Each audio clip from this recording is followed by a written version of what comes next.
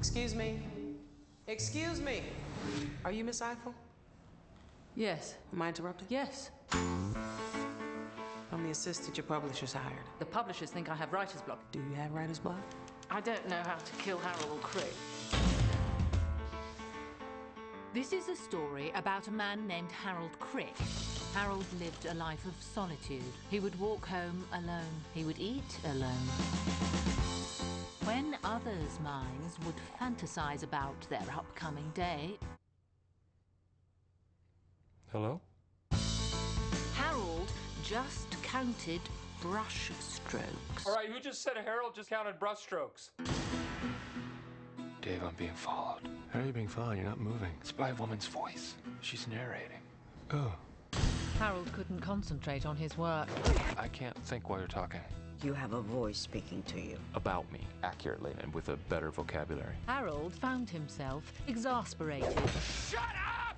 cursing the heavens in futility. No, I'm not. I'm cursing you, you stupid voice, so shut up and leave me alone! So you're the young gentleman who called me about the narrator.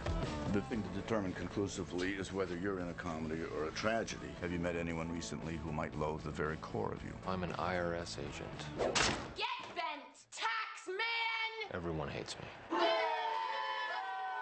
Well, that sounds like a comedy. Have you written anything new today? I figured out how to kill Harold Crick. Little did he know that events had been set in motion that would lead to his imminent death. What? Why? Hello? Come on! This woman, Karen Eiffel, is one of my favorite authors. That's her. That's the voice. She's the narrator.